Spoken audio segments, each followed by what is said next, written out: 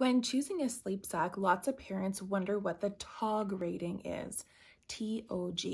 What it stands for is actually thermal overall grade. So lots of clothing items have this TOG rating, but specifically sleep sacks. What this TOG rating means is it determines how warm the sleep sack is or what temperature it's rated for.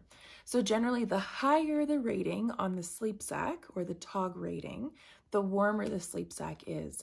And the lower the number, the thinner the sleep sack is. So generally, parents will use a higher TOG rating during the winter months and a lower TOG rating during those summer months. That being said, if you use air conditioning in the summer, you might still use a higher TOG rating. Or if you keep your house really warm in the winter, you might use a lower TOG rating. So you'll always want to use the proper TOG rating for your baby. That way we're sure that they're not too warm overnight, and we're also sure that they're not too cool, which could both be things that would disturb their sleep.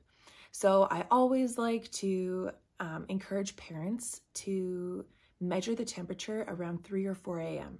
How warm is your house then, or how cool is it then? And dress your baby for that temperature.